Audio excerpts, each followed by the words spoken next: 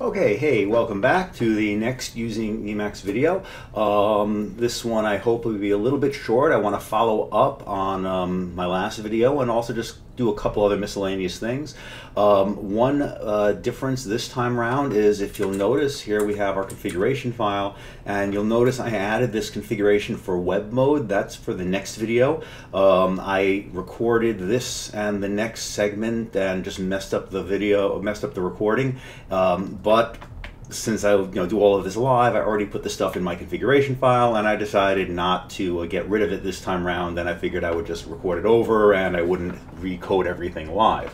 So in the last video we talked about loading stuff only if a file exists, so I could put stuff that I didn't want on GitHub on a local system, and I want to talk a little bit more about that. I got some good feedback from various places on the video comments, etc. So for example, over on Irreal, which is JCS's blog, which is an awesome blog for Emacs stuff, and I encourage everyone to check it out. In fact, we're going to be going to a couple of his posts in this video. So he talks a little bit about his way of approaching this, which is different from mine, which I think is cool. Notice that he can basically load, and you give an extra argument at the end, and that true argument basically says, okay, if this doesn't work, it'll just return the true. That's nice.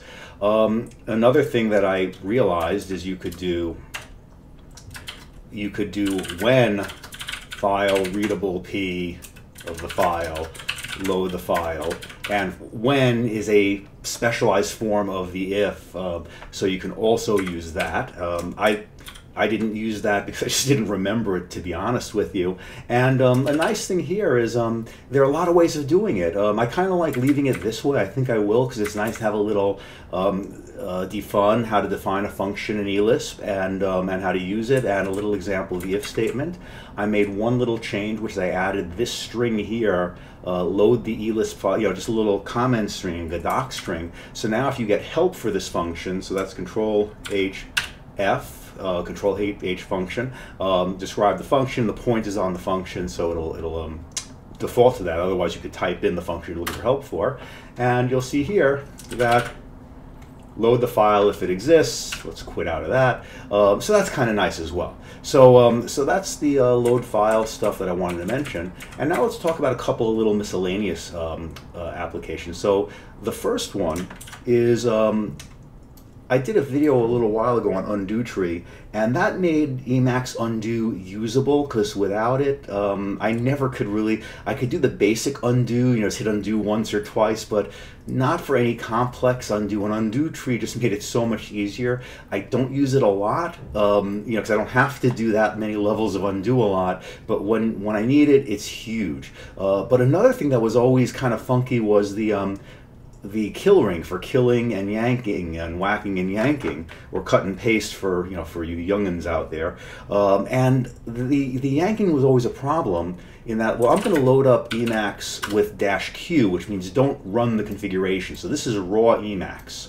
And let's go into a buffer. And let's say I have line 1, line 2, line 3, line 4, line 5. And you know that I can do Control K twice and Control Y to yank it. I can also mark and cut and paste. But if I do various cuts and pastes here over time, these are now all in the kill ring, and there's a command called yank pop, which is bound to meta Y. So if I do regular Control Y, it brings up the last thing I cut. But if I then hit meta Y, each time I hit it, it cycles through that kill ring, so you can basically bring back an earlier kill. And that's actually pretty cool, but I find it a little annoying because I don't always remember where it is, and it's just not great. So there happens to be a way to do this, and going where, well, let me get rid of this window. And here over, JCS blogged about it, better kill ring manipulation, which links to Ben's tip over here. And I'll link to this in my blog post. I'm going to kill this for now, just to keep track of things. But it basically does a modification, not a modification, but it's part of the console package, where you can do this yank pop. And it looks like I have some of this not here. It looks like I accidentally wiped out some of it. So I'm not going to, let's hope that this works. I may have to fix this later. Let me revert the file.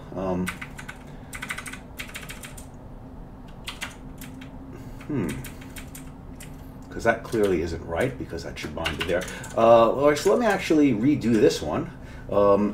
Better kill ring manipulation. Go over to here. Better kill ring manipulation. Where are we?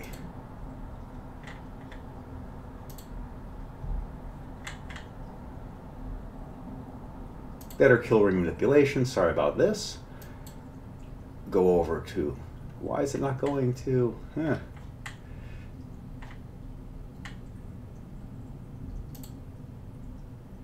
Let's see if this link works. So we got a little problem in the link. Oh, here we go. The use package for console. We can mark that. Come back to here.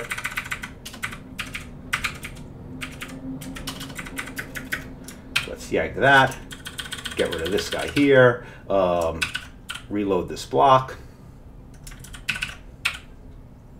And I think that worked. So let's go to another buffer. And let's do line A, line B, line C, line D. Well, that's already in the kill ring.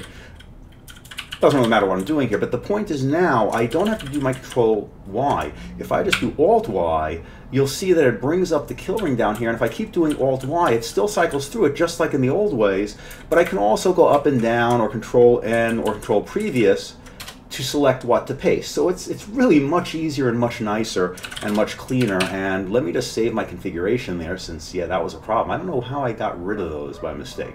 So anyway, that's one nice little configuration. And the other ones I'm going to show you, let's go down to MISC packages.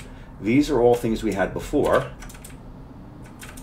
But I added these other things. So there's this save interprogram paste before kill. So if I do Control HV for help on variable, you'll see that that saves the clipboard strings into the kill ring before replacing them. And I got this from another aerial post, and I decided to try it out. I haven't really used it yet, but it sounds interesting.